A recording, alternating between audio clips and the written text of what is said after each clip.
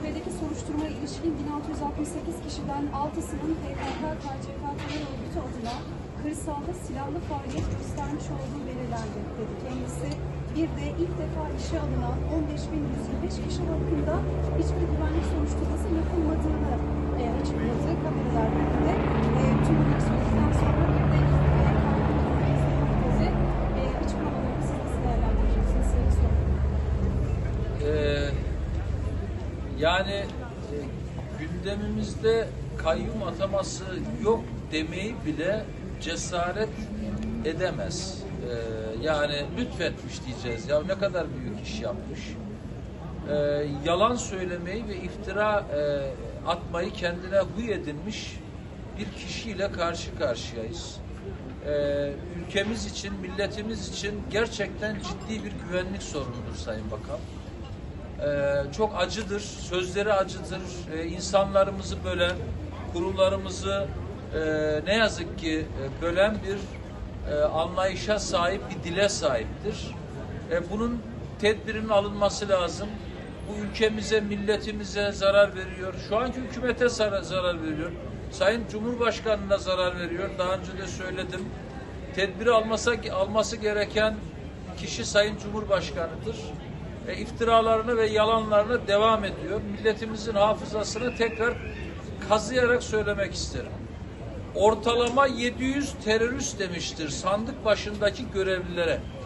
3,5 sene önce çıkıp ortalama 700 terörist tespit ettik demiştir. Evet evet diye böyle hararetle de ifade etmiştir.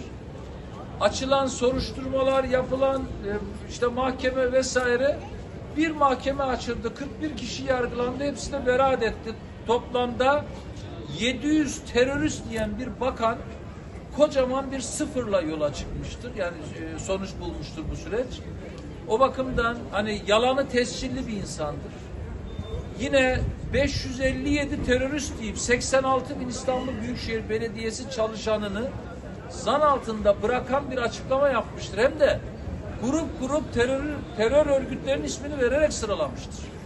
Böyle haykırarak, yani öyle bir haykırarak ki ağız dil birbirine karışmış bir biçimde, yüz ifadesi yani hışımla, yani böyle çok kötü bir görüntü alan bir biçimde haykırarak mecliste konuşan bu zat 557 terörist demiştir. Üstünden bir seneye aşkın süre geçmiştir.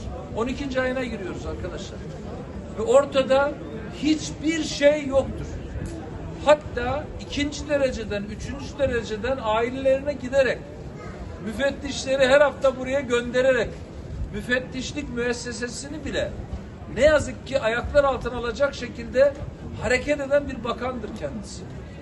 Müfettişlerin nasıl rahatsız olduğunu, bu şehrin denetimini yapmakla yükümlü olan, sürecini yönetmekle yükümlü olan müfettişlerin bile nasıl rencide olduklarını yüzlerinden gören birisiyim. Üzüntüyle geliyorlar. Onların da haline üzülüyorum.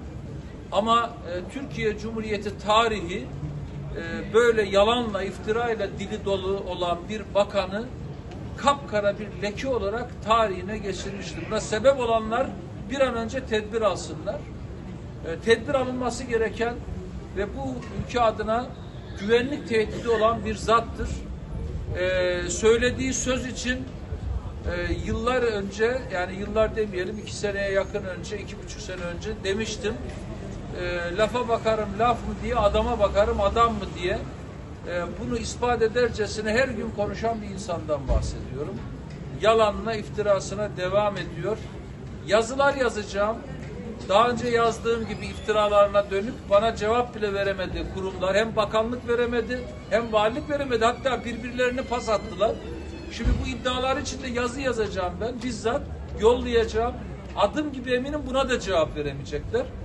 Şu an görev yaptığı kurumda genel müdüründen bakan yardımcısına, valilerinden herkese varıncaya kadar herkesi zor durumda bırakmaktadır. Emniyet kuvvetlerinin yöneticileri varıncaya kadar herkesi zor durumda bırakmaktadır.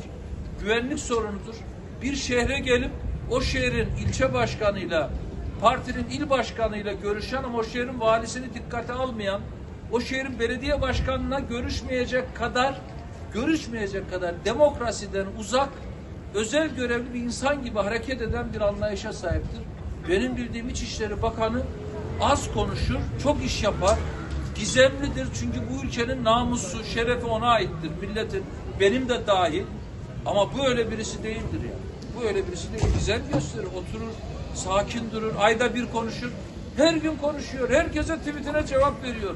Her vatandaşa cevap. Böyle İçişleri Bakanı olur mu ya? Böyle İçişleri Bakanı olur mu ya? Evinden kovarlar bu adam ya. Bence evine bile huzurla giremiyordur ya. Evinden bile kovuyorlardır. O bakımdan hani milletimiz, memleketimiz inşallah bu kötü dilden, bu kötü ve ahlak dışı dilden, yalan dolu iftira dilden bir an önce kurtulur. Evet, teşekkür ederim. Sayın Başkan.